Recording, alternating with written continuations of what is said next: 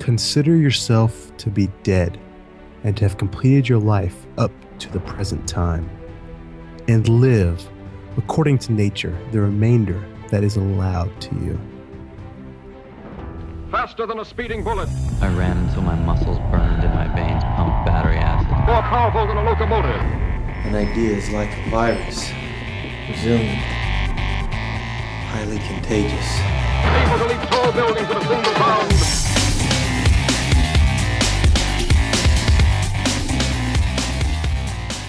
All right, ladies and gentlemen, welcome to the Better Humanology Podcast. My name is Jared Moon, and with me, as always, is T. Schweezy. Oh, what's up? Hey, how's it going, man? Hey, how's it going? I'm doing okay this time. I'm a little bit sick this time, so we'll see how it goes. But I'm here. Hello, Jared. Man, unfortunate sickness. Yeah, I got that stomach virus a little bit ago. That was no fun. it's that time of the year.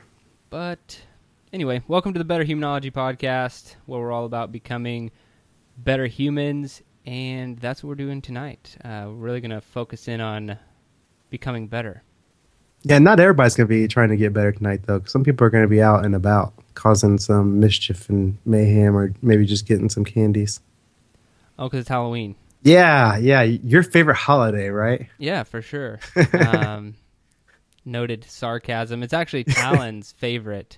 It used to be. Is it a holiday, though? Like, is it? Ooh, that's a good question. I mean, you don't get the day off, right, from work? Yeah, so. you don't get off work, so I don't think that it counts.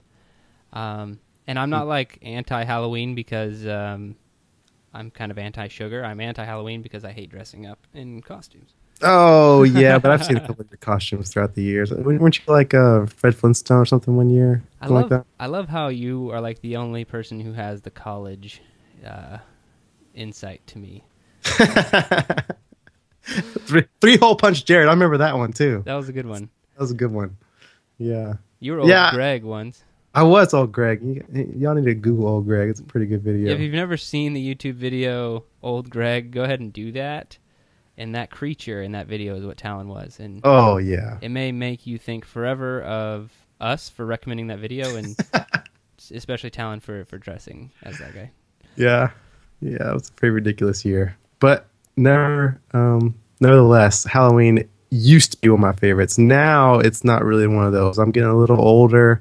There's not too many parties you can go to at my age anymore that with people are going to be dressing up. Yeah, exactly, with a baby. I mean, maybe in a couple years here when I can help her with costumes and stuff. Yeah, then maybe it'll be my favorite again. Yeah, maybe.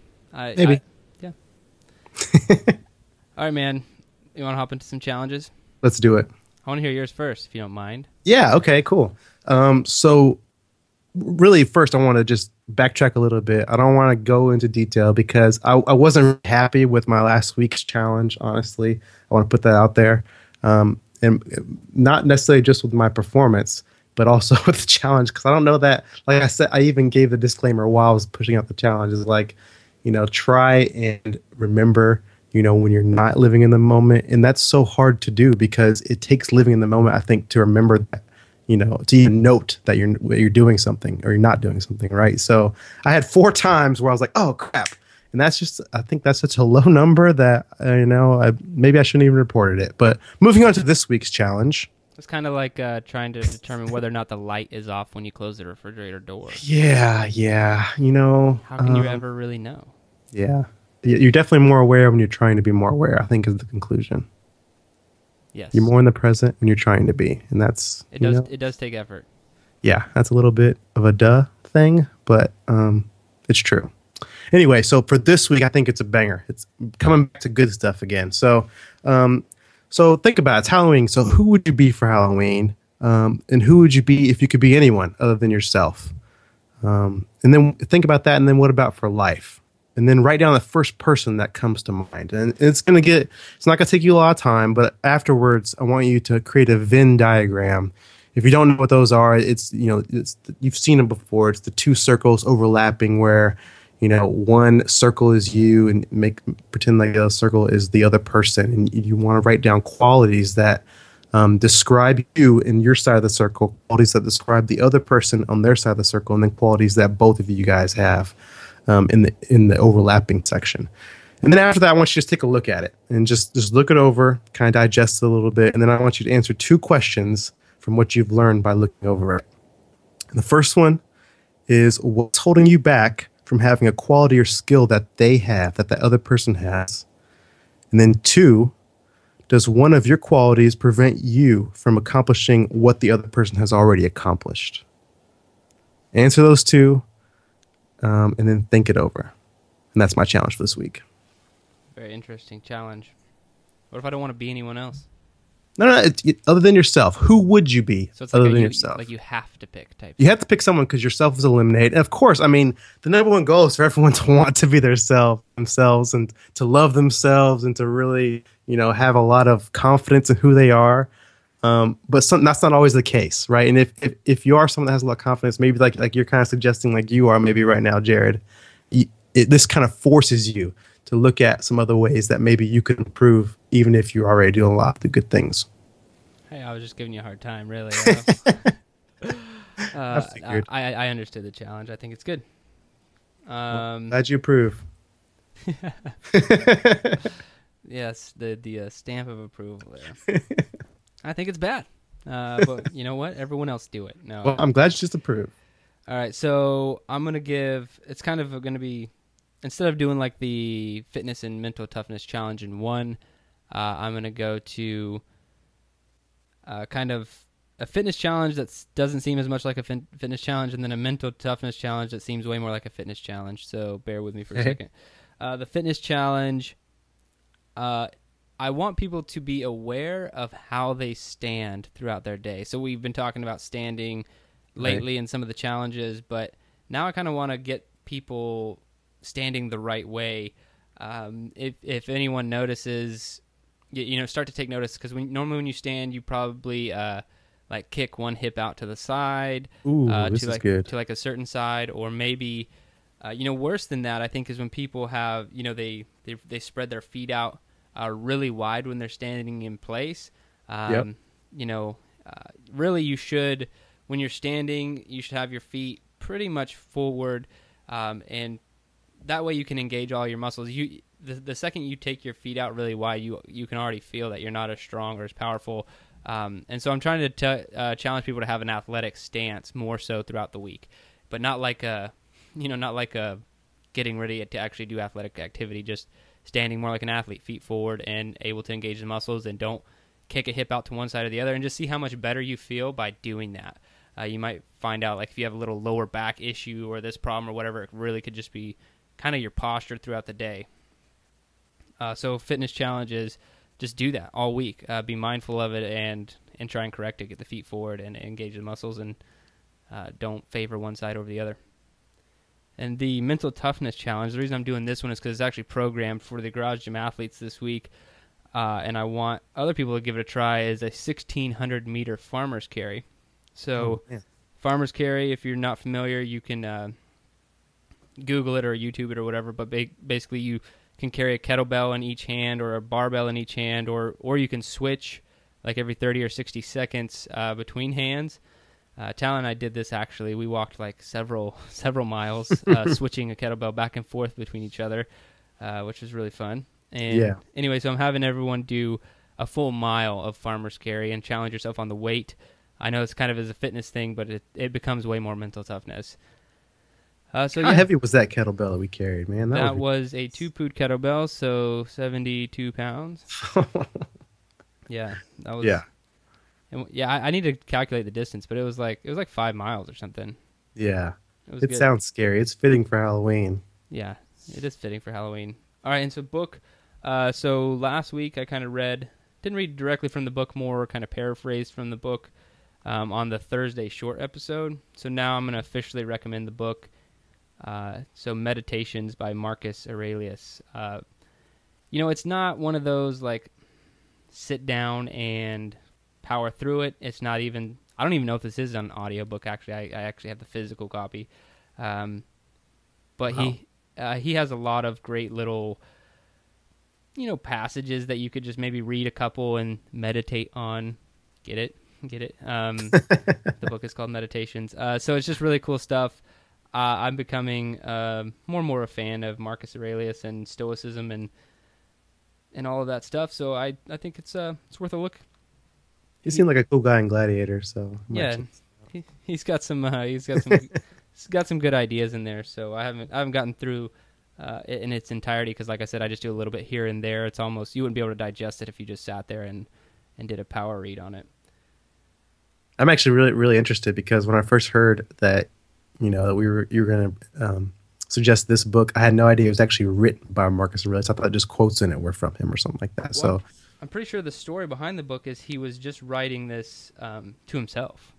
oh, really? Yeah, Like his journal or something? Yeah, it's essentially like his own little notebooks, like his journal. Like he would learn something that he kind of thought was a fact or something he wanted to meditate on, and he would jot it down. And that's why I think it's so awesome. I wish I kept a notebook like this. Maybe I could start. Yeah, it's cool. Just kind of fleshing out his own thoughts, on Word. Yeah, and paper. it's super thin too. So, and actually, what's really cool about this? So, are you an Amazon Prime member? I am. I am too. So they would.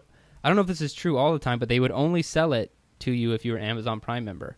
Because I wasn't logged in to Amazon, and I was like, I want this book. They're like, nope. And then I logged in, and they're like, okay, yep. And it was like $1.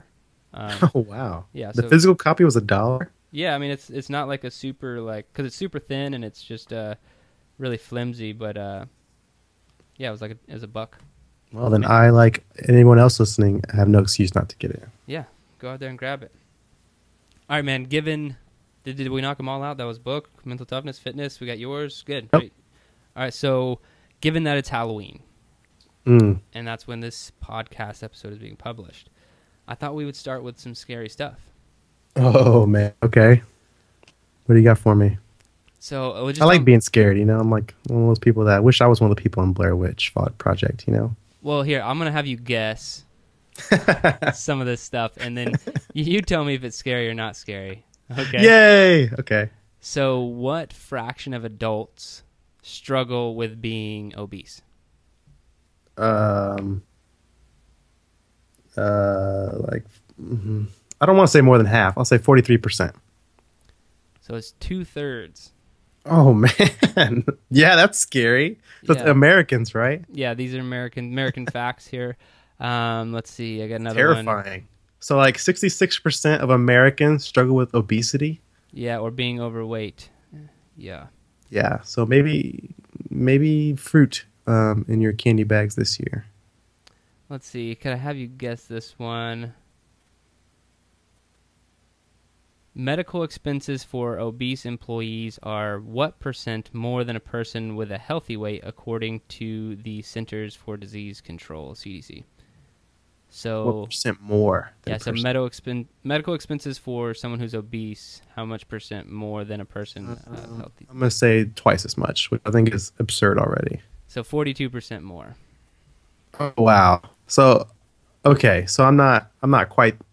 So it's not quite as bad as I thought. Okay, so that's not so scary. Okay, so you can survive. So let's do one more. In total, Americans now consume what % more calories today than they did 40 years ago?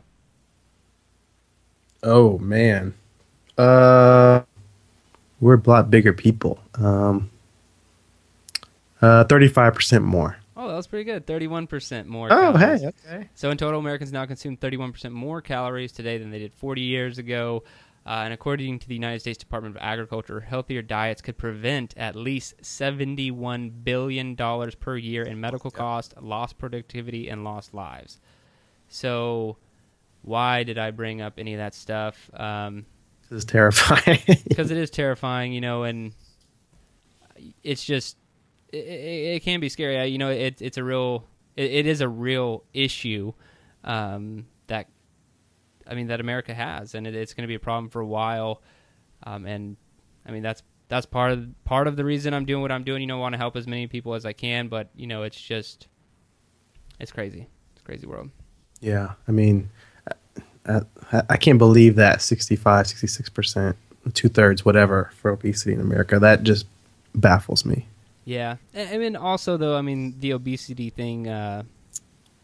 Some of those measures are off a little bit. Like I remember at one point in college, I was obese, Okay. Just like your height, weight standard. If they don't take into account like measurements or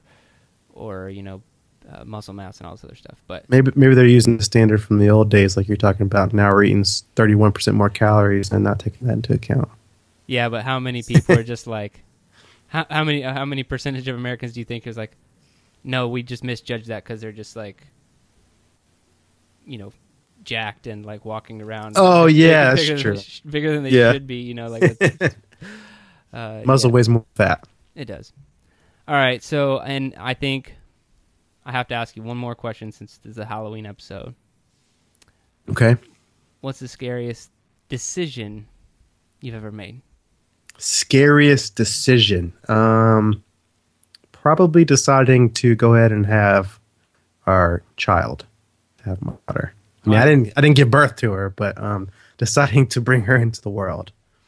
Why was that such a scary decision? Oh man, because this is gonna get deep. So, I was that guy going, young military guy that just, if I talked I like my solitude at times, and I just didn't think I was gonna find that girl, and have the family that I always dreamed of, and so, I think I had subscribed to the idea that it would never happen, so much so that when I did find her, and a couple of years passed, and then we are on track to start a family. It's just like it was almost like unreal. So it was hard to almost like just take it all in. It was just like it was just too much almost because I hadn't prepared anymore for it. Like I had prepared not to have it basically, and so when I had it, it was overwhelming. And so and in thinking about having our daughter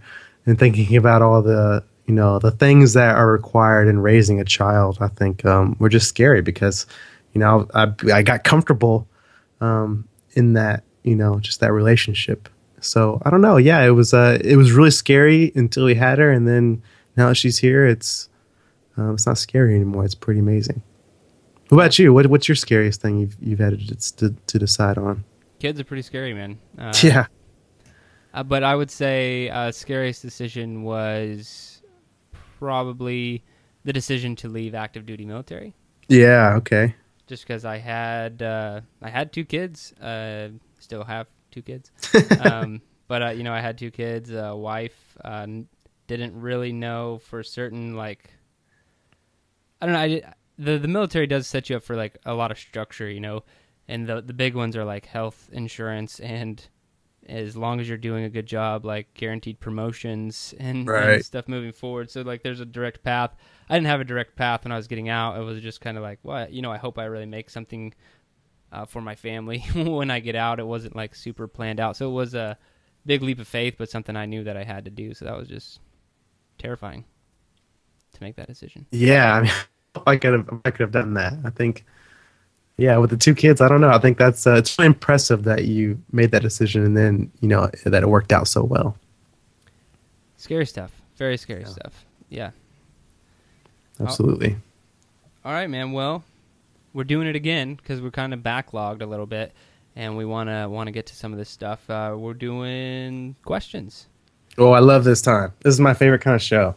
Yeah, I enjoy it too. It's fun to get some of this stuff answered. So, actually, talking to one of my athletes, and he asked me this question, and I asked him if it was okay to ask it on the podcast. He's cool with it, and because it could help a lot of people. And I'd love for you to chime in too, because it's a question about training, but it goes a little bit deeper than that. So I'd love to hear your thoughts on it. Okay.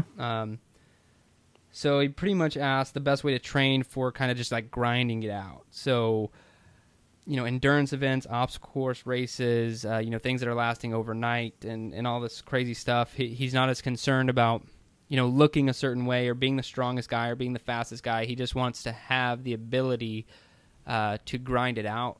And really, we talked a little bit more in our conversation. He wanted to know, he's like, if he's in a team environment, it's a little bit easier for him to push forward. But he's like, how do you have the conditioning to, mental and physical conditioning to last doing something like that, but by yourself?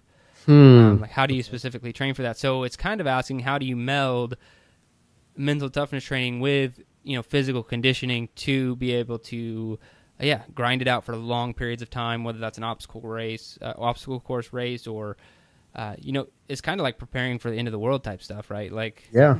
how do you have that physical conditioning and mental toughness? Do you have any thoughts right off the bat on that? Well, specifically by yourself, correct? Yeah, because he said he when he's in a team, he does really well, and he just wanted to know like what you should do to kind of train for that stuff to when you do get alone, or maybe you're in it by yourself. Well, something I do a lot of times, and I know this is going to sound really freaking silly right off the top, but this is just the first thing I think of, is when I'm by myself, I don't act like I'm by myself.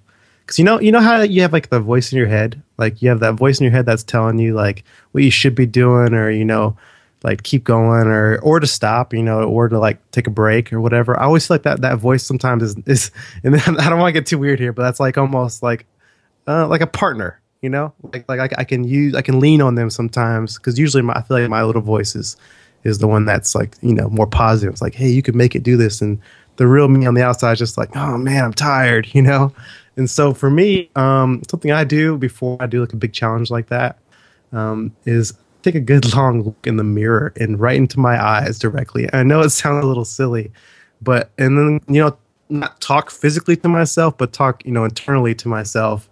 And something about just looking into my own eyes and thinking, okay, look, we're gonna do this, instead of like you're gonna do this. Like telling myself, it's like including myself almost.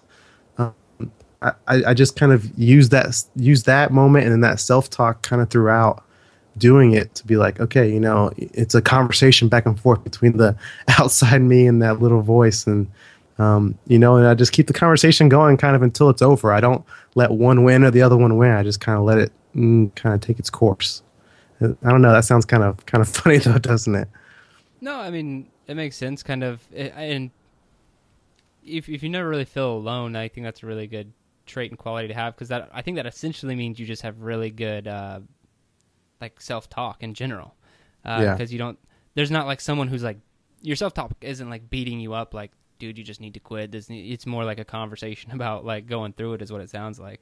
Yeah, that's really what it is. I mean, that's probably why I like my me time or solitude or whatever we call it now so much as well. It's because it's like, it is like a conversation sometimes, bouncing around different ideas and things, and then pushing yourself is so much easier. I feel like when it's not just you. I mean, it is just you, but it's not just you. If you just kind of buy into it's not just you, and then kind of just let that little voice in your head talk to you a little bit, and not in the weird way, then I do. It helps me feel like I'm not alone. That probably is the biggest takeaway, is the feeling that I'm not alone, in and of itself. Okay. Well, let me hit the physical side of it, the conditioning side, how I think someone should actually train, and then I'll talk about mental toughness. Cool. Too. So, training for something like this, some of it's kind of obvious, but one thing I think that people training for these events often overlook is strength. Like, even if you don't want to be the strongest guy, I mean, I think that you need to have a barbell on your back, a few times a week, or you need to be deadlifting, squatting, pressing. Don't neglect that stuff. I know obstacle course races and endurance events, and he's not talking in endurance events necessarily like a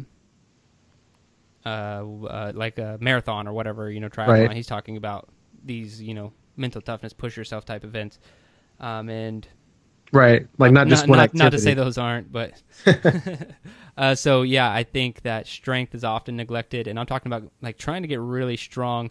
It goes a long way, but then obviously you have to throw in some of those other things, like you doing a lot of weighted carries.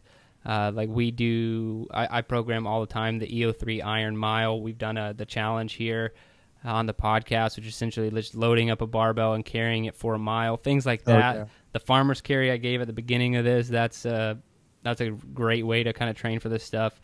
All of that stuff is good, but to be honest, having trained people, a lot of people who I work with now actually do these kind of events, and almost what I program is for that, and I never have people like specifically going to train to jump over walls or anything like that. It all kind of just melds together, and it's training those 3 different energy systems that you know, I won't get into that a lot because you could hop back a few podcasts when I did a solo cast all about the different energy systems and how to train them. So if you want to know more about kind of my training philosophy, do that, do weighted carries, and lift a heavy barbell. That's what I'll say for the physical conditioning side of things. But then mental toughness, you know, I'm sure you remember Corey Turner. Yeah. So yeah, I asked him, so we were, you know, basically, for the listeners, we were gearing up for, you know, what would you call our officer training school, right? Or like we did in the middle of college. Yeah. You know, so field training. Yeah, field training is what we call it, but just to help other people understand what it is. It's basically like an officer's basic training in college, I guess is the easiest way to put that. And I was always asking him, you know, I've always been the practical guy, so I was always asking him, like, yeah, okay, man, like, you know, how do I need to fold my shirts? How do I need to do this? Like, how should I prepare? I would ask him these questions, like, how do I prepare specifically to do well at X, Y, and Z? I'd ask him questions like that, and he might give me an answer, whatever, and then he's like, you know what you should really do? And I thought he was kidding around at first, but he wasn't. Because he'd always be, like, super serious and have, like, here's why I'm saying that. But he'd be like, you need to, like, set an alarm for, like 3 a.m., and then, like, wake up and, like, do a workout and then, like, go back to sleep or something. Or, you know, and, like, all this crazy stuff. And he said... And while you're there? No. But, like, he's like, if you really want to, like, prepare before you get there, like, do these things in preparation before you get there. Oh, I see. Yeah, and what he was saying was the hardest thing for him is not, like, learning how to fold a shirt or hang a towel. You know, all that stuff is easy because they want it to be super standardized or whatever. After you get the hang of it, it is pretty easy. But what his point is, like, try to prepare as much as you can for the things that you can't control. Like, you know, like your life right now, you probably wake up at the same time or close to the same time, you go to sleep at the same time. But when you get into these events and you're pushing yourself for 13, 14 hours, some of these are like 2 or 3 days long, specifically. Right. When you take all of your creature comforts out of the equation, things get a lot more challenging. You also learn a lot more about yourself. So if you want to wake up at, like 2 a.m. and do an ice bath, or wake up at 2 a.m. and then like go for a run, those things, they sound crazy, but if you're training for this kind of stuff specifically and you want to get good at it, I would recommend doing as much, I wouldn't say all the time because I think sleep is super important, but throwing that stuff into your training schedule just to see how your body reacts when things aren't perfect. So as much of that training as possible. And then something we talk about all the time, meeting yourself. I think that everyone should do that at least once a week, really pushing yourself so hard physically that you get to that self-talk that wants to quit. Find out where that is and try and talk back. It's good stuff. I mean, meeting yourself is the number one thing I think it takes to get better. So, yeah, I agree. And always, right? Yeah, always. It's pretty simple. All right, so I lumped this question with this one because I feel like they're similar, and I don't know if we will. So let me read the questions. Okay. You guys tend to have differing views on different topics, but what about mental toughness? Do you guys have any differing views on mental toughness, what it takes to be mentally tough, or to build mental toughness? Well, do we think we seem that different? Do we seem that different? Yeah, do we seem that different on mental toughness? We just talked. You know, I think that I just think that, you know, we are. I think that we kind of together we're a little more like complete, as yin and yang or whatever. You know, it's like my extremism kind of is offset by your not extreme. I don't know what to call it. Like the not extremism. Come on. Like chill out, Jared. Everything's gonna be okay. Like, I don't know what to call that. You're, I don't know, go with the flow. You're a little more go with the flow than I am. You know what I'm saying? So Okay. I think that we offset each other perfectly. But in mental toughness, I don't know if we do have differing opinions. Calmness, maybe we'll say. Yeah, like I was trying to think of a good word, but extremism is not I don't think that's a good word for me either. Like, I think Sure. Okay. Fair enough. That's Fair an enough. offensive word. We're not putting ourselves in boxes here. Yeah. So go ahead. I guess you tell me what you think it takes to build mental toughness in your views, and I'll see if I have a differing opinion.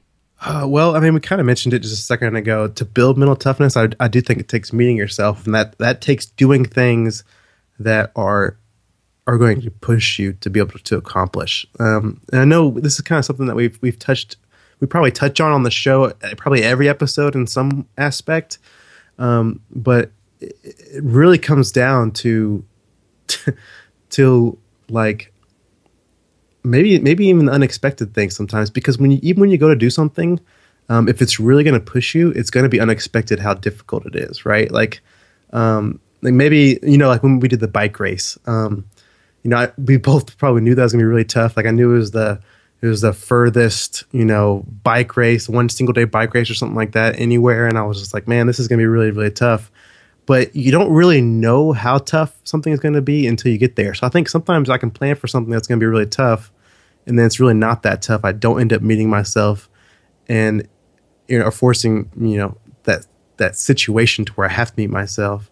And so, I don't probably really get better in that situation. And so it's not always going to be a guaranteed thing. Just because you ran a marathon, doesn't mean you're becoming better if you're a marathon runner already, right? It takes doing things that are going to shock the system, mentally, physically, emotionally, whatever it is.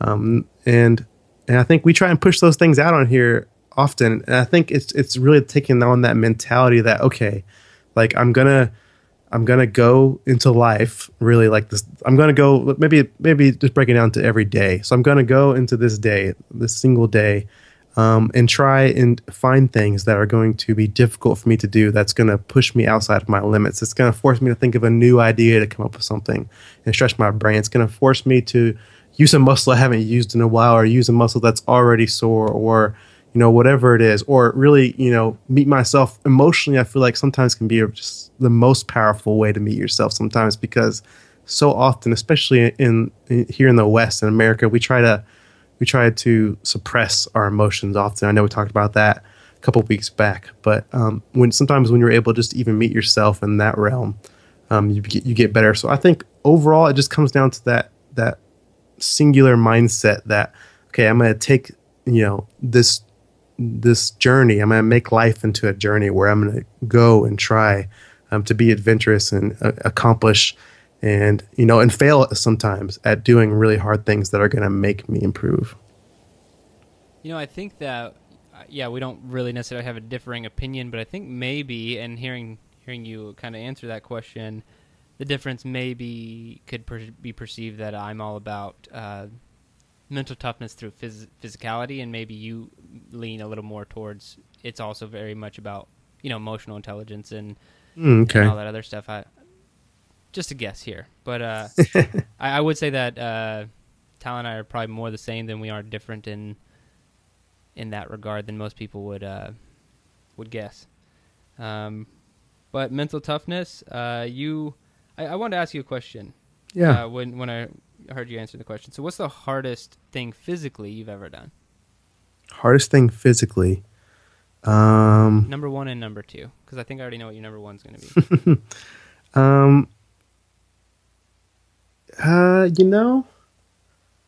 Hardest thing physically. I'd probably say the marathon was the hardest thing physically. The untrained marathon with the combat boots and the uniform and all that stuff. And then number two, I mean, I guess I'd probably say the bike race. Both of those things were really they were difficult, but at the same time, they were difficult for long, long stretches of time. And I pride myself on being, or at least I used to be, I think, a pretty decent endurance athlete. And as I've gotten older, I'm definitely not as good in that realm. And so doing the bike race was probably not as difficult as doing the marathon, but man, I was much older and in much, worse shape. So I'd probably say those two. Okay.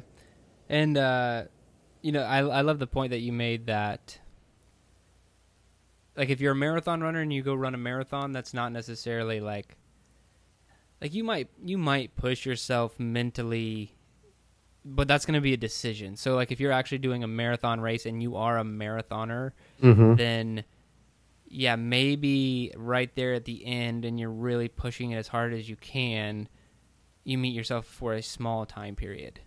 That's a know? good point. Yeah. And that's only if you want to. If you're just like, Right. you know what, I'm just going to finish this marathon, and your body's physically trained for it, then you don't meet yourself at all. It wasn't hard mentally.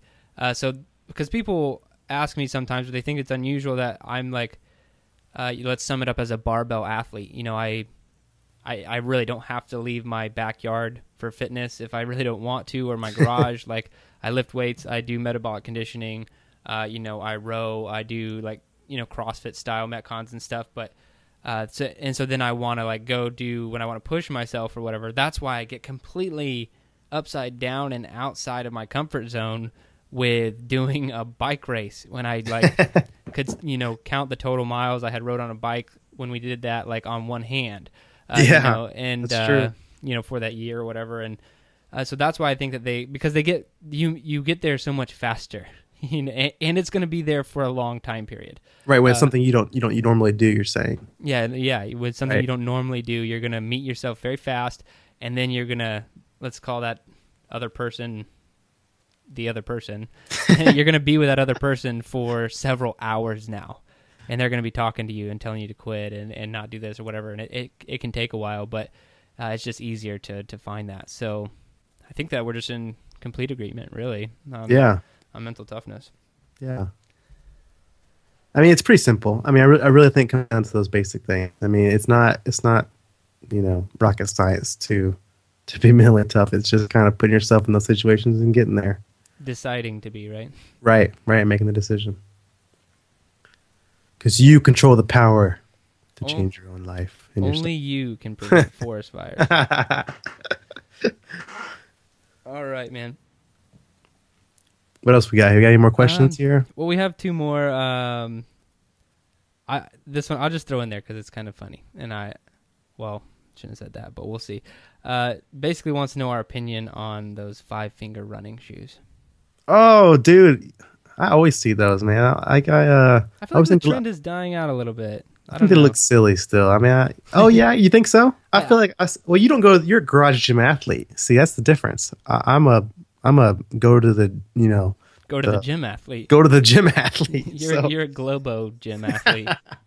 But I don't know. I don't know if they're dying out. I see like tons of people with those things on still. That's true. I'm not connected with what the fitness world, so to speak, is doing out there.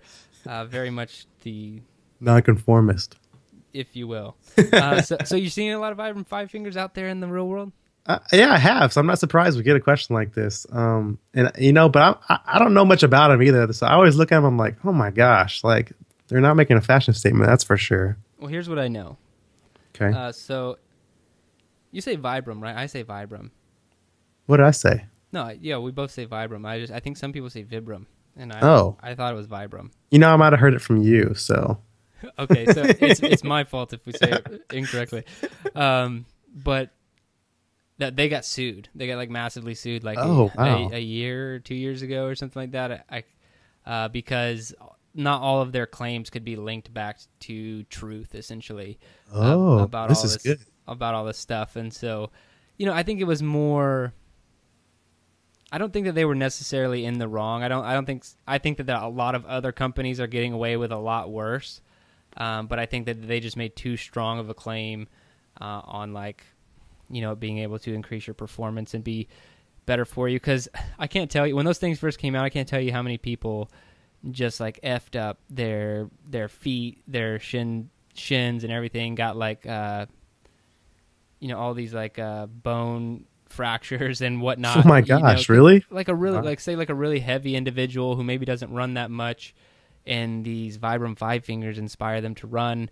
And so now they're running with poor form, like with a heel strike and like a locked out leg. And because you have to run differently if you're going to run barefoot. Like you just have to. It has to be a 4-foot to mid-foot strike. You don't want your legs to get really far in front of you because that's how you get injured. And just a little tip for anyone out there who, like maybe you're doing an obstacle race or whatever, the shorter your steps and the more on top of your steps you can be, meaning you don't get your legs really far out in front of you, that lessens your chance of injury because there's not this fulcrum or lever out there that's like has a place to break if it's all underneath you.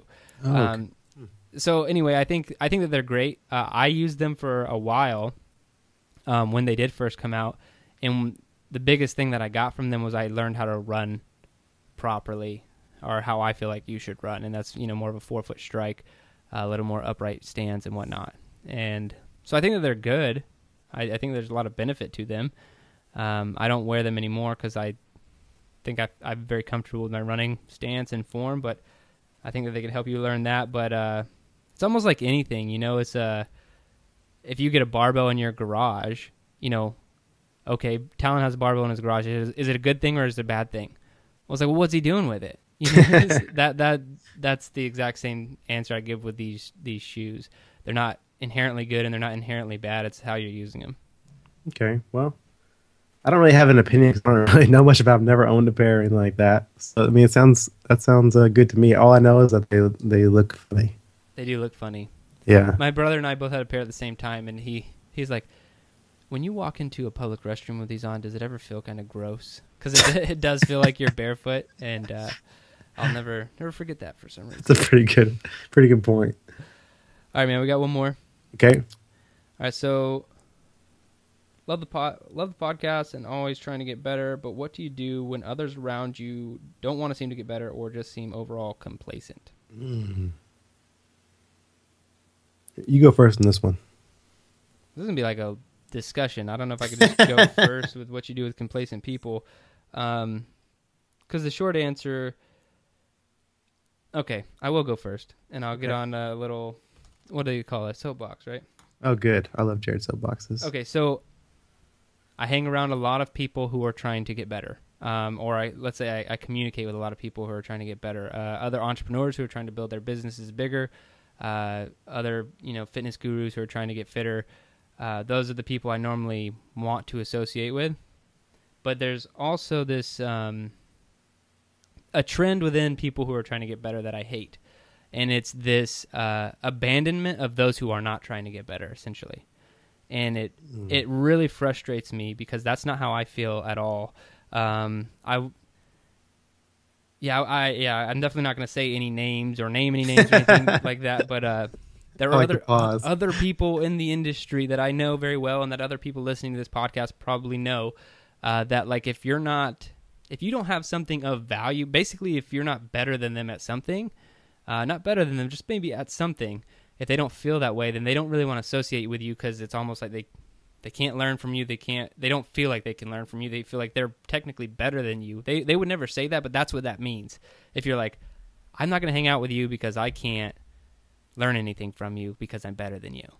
Like that's horrible. To me, that's horrible. So all I'm trying to say there is it kind of can go one of two ways. And I don't think that if you are on this better human path and the people around you are complacent, I don't think that your knee-jerk reaction should be, well, then get the hell out of my life. And not everyone would take that route. That's not even necessarily what his question is, but I never want that to be the answer, and I know some people who are making that the answer, and I hate it. So that's my little soapbox is you can always try to help someone be better. Just never give up. Never give up on doing that, but how do you actually do that now that I have had that long rant? It's going to be basically the question comes down to how do you inspire other people, right? And I'm going to throw it back to you. So, well, real quickly, I want to comment on kind of what you made me think of when you were on your soapbox a second ago. Is holy crap, people really telling other people like basically cut others out of your life if they don't offer something that you can improve on because of what they have. Maybe they're not gonna. And they don't necessarily say that, like because they're all good people. They won't come right out and say like. I highly agree that you should have good influences. Like if there's an actual negative influence in your life, yeah, like maybe get that out of your life. And not even maybe. If there's like a straight up negative thing in your life, get it out of there. But when it comes to people, it's a little more challenging like that. Like what if you have a family member who you're not just going to like say peace out to a family member for the rest of your life because they got a little complacent.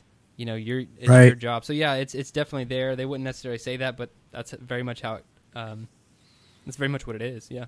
It almost makes me like wish I threw in another circle in that Venn diagram for my challenge this week, because I totally agree with you.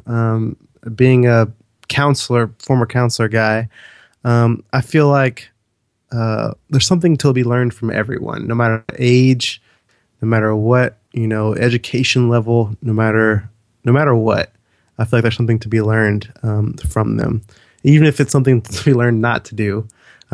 People are meeting new people or having other people around you that are different than you or whatever benefits you no matter what. So I almost kind of wish I threw in that other circle to say, like, think of somebody you would really not want to be, and force you to think about it a little bit more. But no, I think when it comes down to inspiring others, my number one thing is I feel like you have to align someone's feelings and like kind of how they just kind of how they operate with the goals or the dreams, desires of the whatever group or organization they're part of. So you can say that, you can say, like, if you're trying to inspire someone as a team, part of a team, to be able to accomplish something, it can be like aligning, hey, what we're going to do to accomplish this goal really fits with what you want in your life, or really fits with,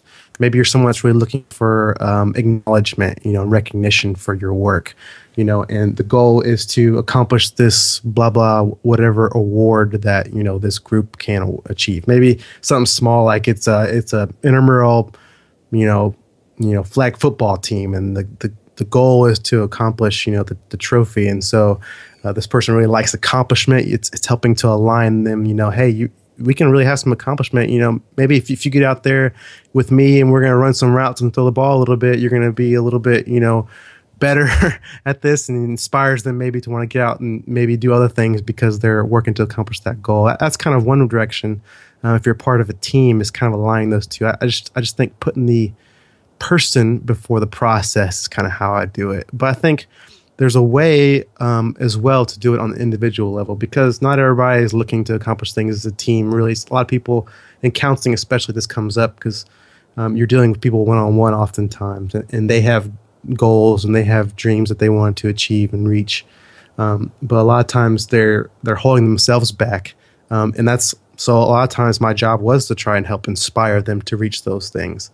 And so it's the same kind of mindset. It's the same really process there. It's helping to align, how they currently are, like their emotional state, like how they're feeling, what they really want, with that ultimate, dream, desire, goal. And so if their goal is to, I don't know, find a spouse, maybe we'll say, kind of like how I was, right? I didn't think it would ever happen. That's a pretty common one.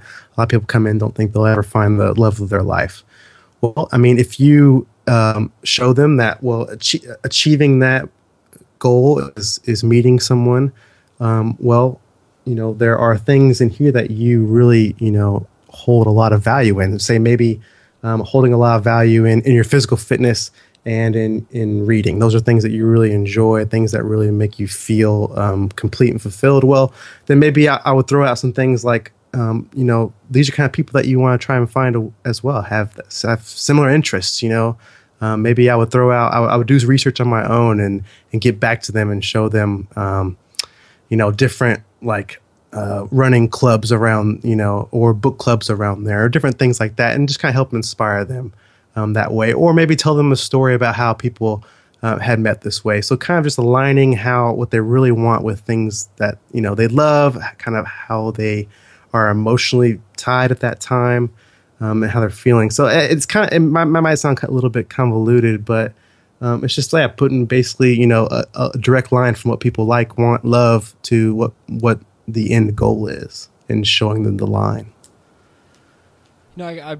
I could add another challenge there is, and I could, see it could be offensive to try and want someone else to get better if they don't feel that they might not feel that they need to get better, but maybe they're unaware of it or whatever. But how do you bring that up to somebody? If you're like, basically you have a friend or family member who's like, hey, you're not trying hard enough. Like, that's how you feel about them. Like how would you bring that up to someone, and not, offend them. And I guess that's a good point. Yeah, I'm answering more inspiration instead of complacency, a part of the question. Well, I think that they kind of go hand in hand because, when we had Kevin on the podcast last week. Yeah, shout out Kevin. Thanks a lot, man. Yeah, he asked this question like right after we stopped recording. I wish that we would have left it on because he kind of had a similar set of question. Is like a lot of people want to know more about like motivation. How do you stay motivated? How do you motivate other people to get stuff done and whatnot? Because he obviously gets a lot of questions regarding weight loss and what he's done and stuff.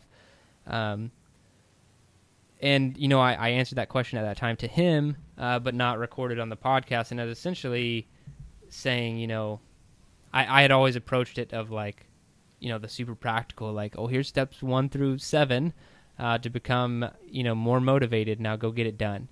And that'll work for like some people and it won't work for a lot of people. And so I think they're really the first thing you need to try is to be that light, like you're saying, like be, find the way to inspire them, but also inspire just by being yourself if you are someone who's trying to get better. But that also doesn't always work, because we talked about a long time ago in different leadership styles that one of the faulted leadership styles that people aren't aware of is the pace setter, and that is the if I just keep trying my best and, doing this, doing X, Y, and Z, other people will follow me because they think it's awesome, when that's normally not the case. Your subordinates or whoever around you, your family, your friends, are like, they'll almost just write you off as like, yeah, he can do that, but, like they no longer think that they are even capable because you're trying too hard. So if that doesn't work, and you have a relationship good enough to where you could talk to someone, I would go as small as possible with one thing to work on. And this is what I do with, granted, these people want me to tell them, what they need to do to get better, because I do a lot of like nutritional coaching and stuff.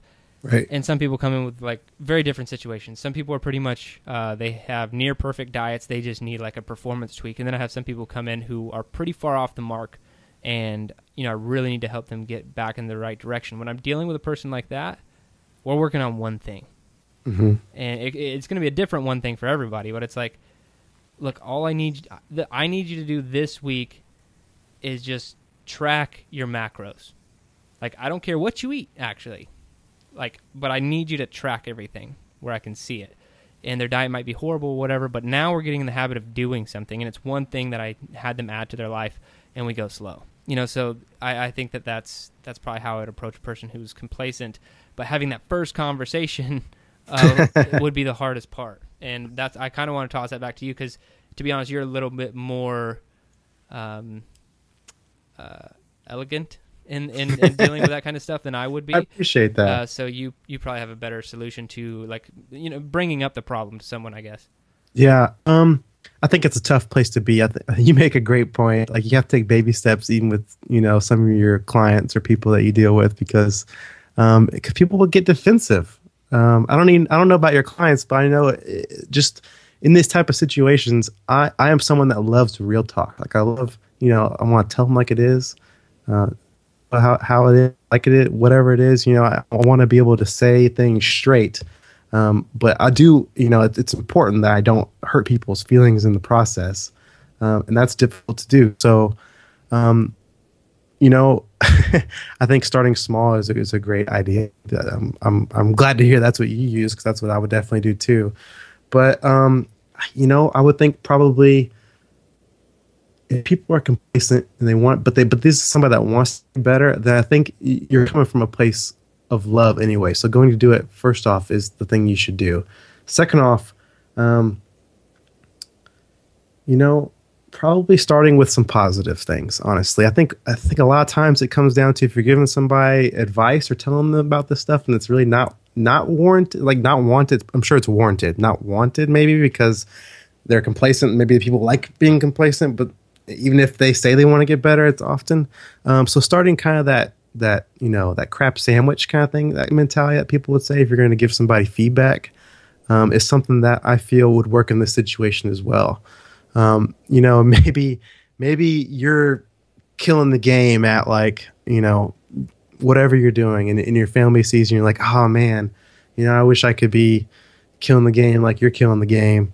But, yeah, I'll get there. Yeah, I'll probably start tomorrow. And then like weeks go by and they're, I just can't really get to where you're getting it. Well, it's probably it's probably pretty easy to pick out something, if they're your family member, something that they're probably doing well, or something that they, say they're going to do that they do actually complete. And leaning on those things probably to start. Like, hey, you are a guy that keeps, everybody, or a gal that keeps everybody happy. You're the light of the party kind of person. You bring out the best in people. When you say you're going to come, to my event or birthday party, whatever it's going to be, you always are there every time. And, like you bring so much bright like light to the party.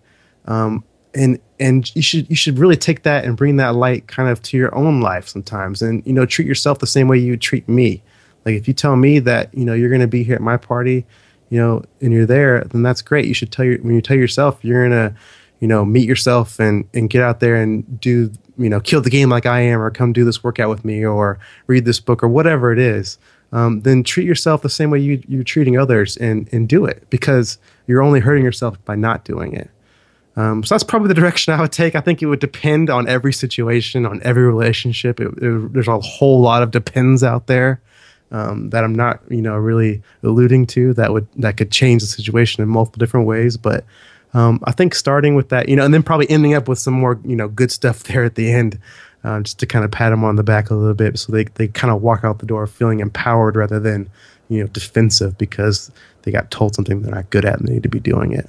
Yeah, I think you mentioned a subtle suggestion of like just doing something together, like read this book together or whatever. Like, yeah, even if that's the only way you approach it, that's probably the least. Like, I wouldn't get offended or defensive if, like, you might be playing mind games on someone, which is fine. But if you're like, I'm going to ask this, whoever if they'll read a book with me. Because that is a baby step just to getting better, right? So it's like, I think that's a really good start off point. And anyway, if they're just like, yeah, I mean, sure, I'll read a book, and then you're kind of holding them accountable, but not like in an asshole way. Right? You're like, yeah, man, I just got through like chapter 3 last night. How far did you get? And like, oh, I haven't started. Be like, come on, man, I don't want to do this by myself. Like, I hate reading too, or there's just like so many different little mind games you could play. So I'm essentially saying you should deceive your friends and family. No, I'm kidding, but no, I think you bring up a really good point. I think even in that specific example, it's something you can almost, unless someone just absolutely hate, like, I'll never read, someone like that you're dealing with. Maybe you can always find that person out then. I don't know. Yeah, maybe, but you can. Yeah, reading's good for everybody. Who would think like that? But you can always find a book on something that can help improve you, or something that's really going to help some. I mean, Jared tries to bring something every week, and so there's plenty of examples out there. And if it's not something to do with physical fitness or mental toughness or becoming better, if it's something about maybe learning about engineering or some job people want to do, or anything, art, whatever, anything, there's a book out there that you could probably do together. So I think that's a pretty good, look at you come up with a good practical example. That's what I do. In thinking about it just a little bit more, I would just make sure that's not something that you are good at. Like, you're a really good artist, and if you were like, hey, man, let's draw together, I'd be like, no. Why? Because you're already, like, I would know that you're like, I don't know. It's like, dude, it would be better if we were trying to learn something together. Yeah, but I can get better still, right? So. Yeah, you have a pretty good mindset. I'm saying, like, if you were, like, if I was trying to, like, bring someone over to work out, it would be, like, maybe not as appealing because you're not starting at the same spot. I think you make a good point. It would always come off as this, like, I'm trying to teach you something, when that's not the relationship you necessarily want.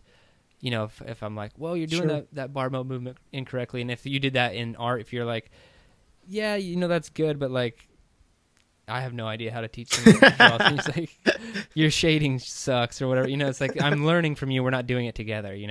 Right. Which it's always good to learn from someone, but I think that someone who wants to learn from someone else already has the better human mindset, if you will. Yeah, I mean, I see what you're saying. I would agree with you. It's a whole different dynamic. But I would also kind of disagree and say that I think it could work out great in that situation, because I think sometimes people can be inspired by seeing maybe not the end results, but seeing the direction that they, where they could get to if they keep following that direction. Yeah, if they just shortcut success by listening to people who've already done it. Yeah. I want to say one more thing on inspiration, if you don't mind. Some other kind of another way other than the way I kind of talked about already. Go for it, man. Cool. So one other kind of way that I used a lot in counseling some of my clients was to show them results. And even if it's like, we're talking about somebody that, they're so complacent, they don't have any results. Like they're not doing anything right now. Like maybe they're out of work. They don't have, maybe they're on the streets. This is somebody that's really not doing well in life, but somehow they have, maybe they're listening to the podcast, right? I don't know.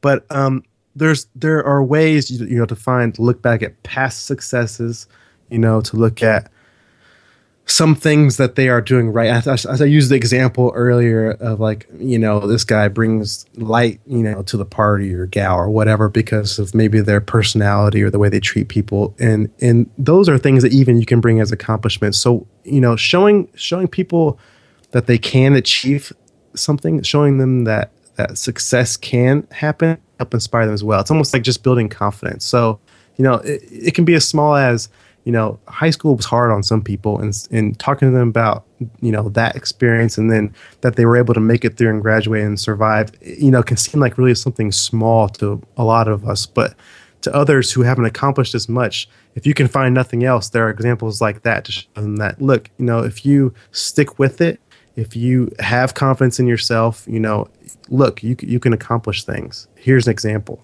So sometimes just showing them the simple fact that, look, you've accomplished things before, you can do it again, can help inspire others. I think that's great, man. I think, I brought up a similar point in discipline. The last question episode is like the double-edged sword of discipline is like, the more discipline you have, you'll start to see more success. But the only unfortunate thing is you have to be disciplined to see that success.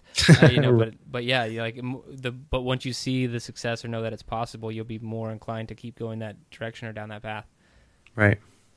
Cool, guys. Well, I think that that clears this one up and ends this episode. If you have any questions, shoot us an email or reach out to us on Twitter. But other than that, thanks for listening.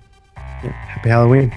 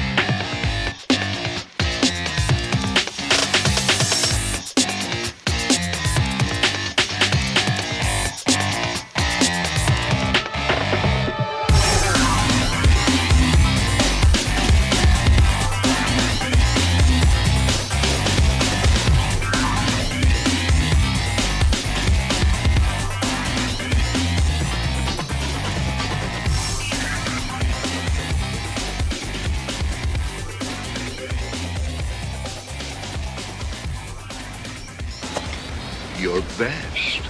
Losers always whine about their best.